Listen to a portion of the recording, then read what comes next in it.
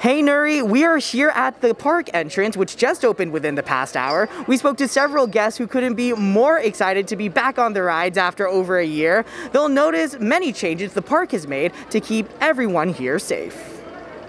After a year that has felt like a roller coaster, California residents can now ride a real one. 10 of them to be exact, at the newly reopened Six Flags Discovery Kingdom.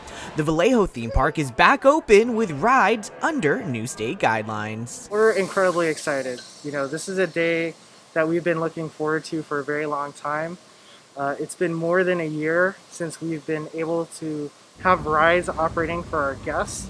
Some things will look different, including new temperature checks, touchless bag scanners, and social distance markers. The park wants visitors to know that face coverings are required all throughout the park, including on the ride. We're here on the jump train, as you're about to see in a second. These rides are just as thrilling, even with all the new changes!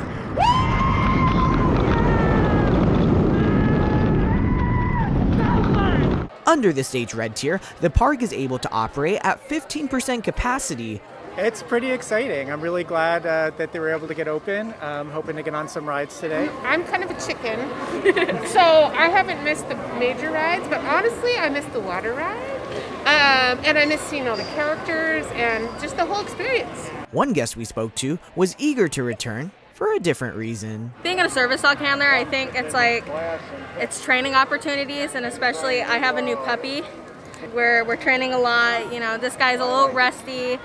Back out here live, we are seeing guests continuing to come through the front gate. An important note, if you are planning on visiting, make sure to get a reservation on sixflags.com. They are required to enter the park. Reporting live from Vallejo, Austin Castro, State of Events.